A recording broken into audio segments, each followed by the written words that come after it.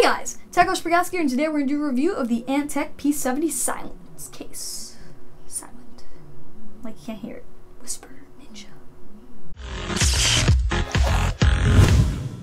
To start, you get a minimalistic black mid-tower with no front grille and a hidden Antec logo. Right away, glancing at the case, you know this was meant to be on this floor with two angled USB 3.0 ports at the top. There are big power and reset buttons along with a 3-port fan controller. Going around to the sides, you have a bulged out aluminum side panel that's low gauge but still solid enough. Glancing around to the back, you see a standard back layout with water cooling grommets. Overall, so far, it's a very standard solid case, but the top is where some magic happens. There's an easily removable top filter that accommodate a plastic shield if you want the case to be quieter. If you care more about performance, don't worry. You can still throw 2 fans or a 240mm radiator at the top.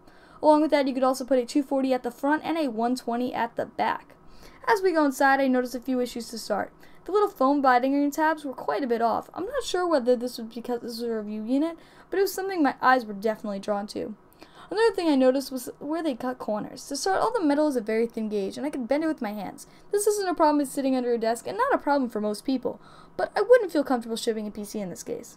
I also noticed the lack of room for cable management. There was at most half an inch to put cables. Now, I know this is a bulged side panel for a reason, but I'm not a fan of having to rely on them. Now that you have a good idea of what this case looks like, let's get to more of a review. Okay, so now you guys have a good idea of what it looks like. Let's get to those pros and cons. So we're going to start with the pros because I like pros. You know, those are definitely the better ones than the cons.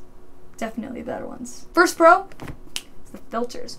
Holy crap, those filters were awesome. They had washable filters. They had filters everywhere that you would need filters. This thing keeps dust out of your components, and that's great. It also had really cool polycarbonate dampening for, noise and stuff, and that's also pretty sick. One of the few little creature comforts I was actually really impressed about that they included was the little motherboard audio post connector thingy, especially because I think this case will be used by a lot of first-time builders. I'm really glad they included something like that.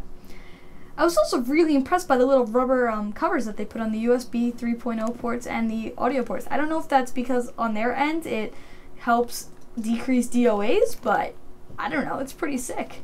Another pro is the fact that there was 3 fans. 3 fans in a budget case. I mean, you don't see that very often.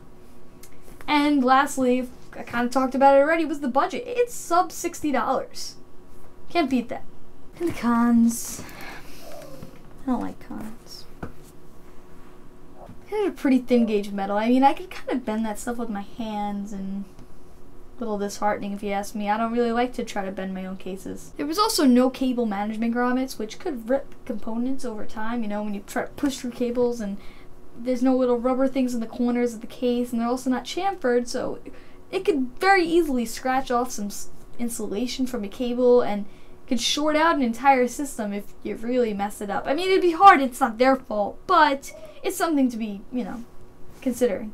There's also very little room for cable management in the back. Now, if you're just doing a, simple system, graphics card 6-pin power, and you're not expecting to, hide every single little cable, you're not expecting to have a bunch of sleeved extensions, it'll be fine, but you get crazy back there, and it's not going to be good. And lastly, I wasn't a big fan of the cheap filling plastic on the front. I mean, I just don't like cheap stuff. I mean, when I pressed the power button, it just kind of felt cheap. But if all those cons didn't scare you off too bad, I think you should buy it. No, but seriously, guys, if you have $50 and you have an Amazon account, and you need a silent, cheap, awesome metal case that has 2 USB 3.0 ports on the front, then you should buy it. Anyway, guys, catch you in the next one. Techno here, signing out.